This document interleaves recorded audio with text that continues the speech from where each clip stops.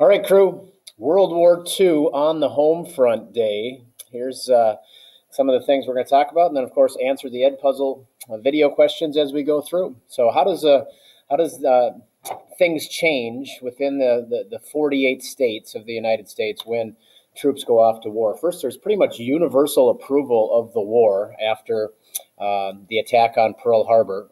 The vote in the House is 388 to 1. The only person who votes against it is Jeanette Rankin, and she's actually the first ever member of the U.S. House of Representatives that's a female, and she's very much opposed to the war. She actually voted against entrance into World War I also.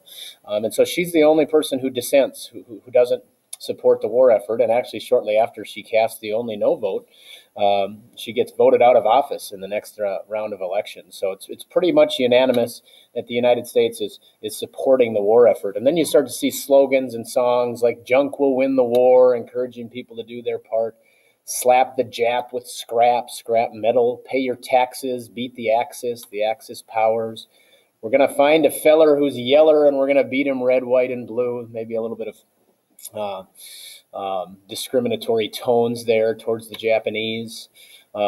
Your blood will help, encouraging people to donate. To slip of the lip may sink a ship, kind of a recommendation to the idea that there are German Americans who might be more loyal to Germany, Italian Americans who might be more loyal to Italy, or the same thing with Japanese Americans on the West Coast. Is this trip necessary? Rationing off fuel to try to save some of that for the war effort. Buy bonds today. Of course, bonds are loans for the U.S. government to help fund the war effort. You see propaganda posters like this, even Mickey Mouse in the bottom left corner. The Red Cross, encouraging people to join the military. Whether it's the Army or the Navy, right? Loose talk can cost lives, all sorts of examples of everyday people trying to support the war effort. Here's a really good one. Don't let the shadow touch them. Buy war bonds. Of course, there's that Nazi German swastika hovering over the background, kind of appealing to parents to protect future generations in the event that the war would eventually expand from Europe over into North America. Okay, know your place, shut your face. You can't really say that to anybody nowadays, but that was something that was released by the U.S. government. Again, the idea that there were people within the United States that would have loyalties to their native countries, kind of a reference to America's history as a nation of immigrants here, and making sure you're not spreading news that could be used against you. We actually have a peacetime draft in 1940. Again, Pearl Harbor doesn't happen until December 7th, 1941, but the United States is preparing to enter into the war. The writing is on the wall when Europe erupts into war in 1939 and then into 1940 with some of the Nazi advances. And so there was preparations to enter into the war even during a time of peace. You could be rejected from being drafted based off of height, weight, mental instability, something along those lines could be something that could get you out of the draft. But we do see 4 times as many Americans serve in World War II than they served in World War I, 16 million total. And we had a lot of presidents who, for a while, it was almost a prerequisite. If you were going to become the president of the United States, you had to patriotically serve your country. And you can see we had 5 presidents who did just that in World War II. The other thing is that the United States really mobilizes both coasts. Obviously, there was war in the Pacific, and so the West Coast was obviously concerned about that. There was war in Europe, and so the East Coast is heavily mobilized in that regard. And one of the kind of the black eyes, or you could say civil rights violations during World War II, is that Japanese Americans were relocated, forcefully relocated to some of these areas on the map here, and they were put into internment camps. The concern by a lot of Americans and the U.S. government was that there would be more loyalty to the native Japan in the event of a West Coast invasion than there would be to the United States. And so a lot of those Japanese Americans were given as little as 48 hours to pack up their stuff, and they were forcefully relocated into one of those camps. Those camps were not exactly desirable places. 125,000 Americans are relocated because of Executive Order 9066, signed by Franklin Delano Roosevelt, FDR, just 3 months after Pearl Harbor. And it really shows kind of the hysteria that took over. And because of that, some of the civil rights violations that obviously happened. And one of the real downfalls is once the war does end, a lot of those Japanese Americans went back to San Francisco or Los Angeles or the West Coast and found that their place of residence or business was taken over or bulldozed or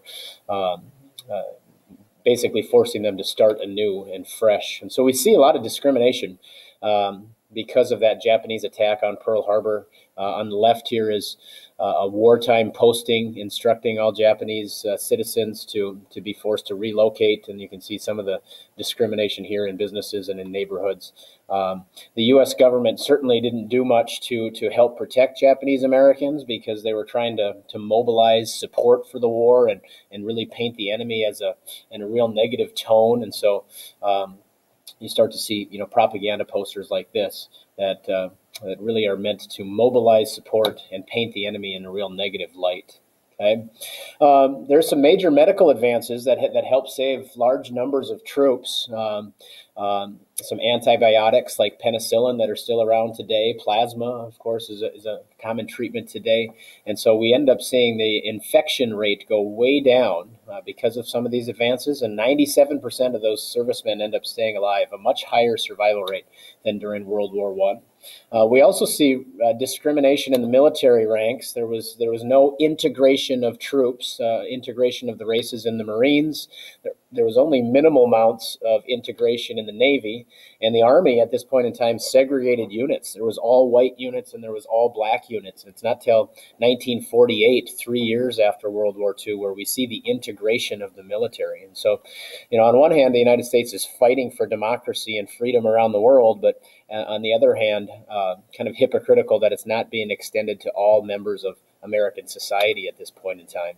The Red Cross even went as far to segregate plasma from white and black donors during that point in time. Okay, women played a big role in the war. About 250,000 women actually served in the military. There was actually marriage rates that soared also. There was a group, or the nickname was given, they were called allotment Annies. And if you married a serviceman, you would get that $50 a month service. And so that was something a lot of young couples, high school, college age couples had to decide was, do they get married or do they wait, with the idea that maybe the husband or the fiance wouldn't come back from war? And then, now you kind of hear of these Dear John letters. Those kind of originated with women sending these letters off to men overseas, and that military check was sent back to the wives back home. Goods were rationed. Gasoline rates were rationed. Victory speed was 35 miles an hour. There was food books introduced by the U.S. government to limit the amount of beef and chicken and bread that was sold. Nylon stockings for women were even used to help with parachutes, and rubber, scrap metal was valuable. Anything that could be used to help the soldiers in the war effort was recommended to be turned in and then used for those types of practical things. Some states allowed children to go back to work as young as 12 years of age. 6 million women took part-time jobs and received less pay than their male counterparts. The work week was expanded from 40 to 48 hours, anything that people could do at home to protect the United States. And the United States earns this nickname as the arsenal of democracy because a lot of the things that were built not only helped American troops, but also British, French, Canadian, Allied troops. We also see Rosie the Riveter signs for the first time. The idea that women were helping to win the war effort by entering into the workforce at home. Major companies like Ford Automobiles switched over, and they didn't make automobiles anymore. They made tanks, like it says here, the toughest Fords built ever. By 1944, the automobile plants in Detroit could produce one of these every hour. 200,000 American companies turned to wartime production.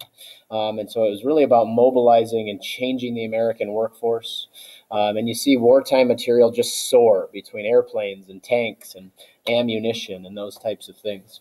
And FDR, one of the things he did do was he wanted to keep things as normal as possible on the home front. And so he wrote a green light letter to keep the major leagues playing baseball. And in it, he said, "I give you the green light to keep playing," because he thought it would be good for Americans to be able to listen to something different on the radio or to check the newspaper and have something to follow along with instead of just all the war updates. There was a huge number of American troops that actually served in the military. Here's a picture of Ted Williams here. Ted Williams was the last Major League Baseball player to hit 400 in a season. Hasn't happened since he did it.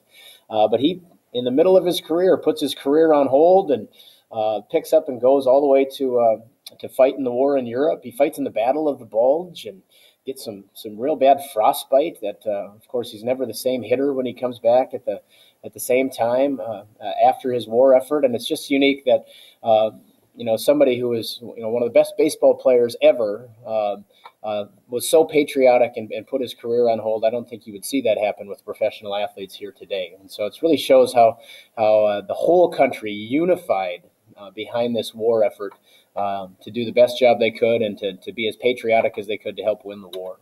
Okay, and 60% of major leaguers actually put their career on hold.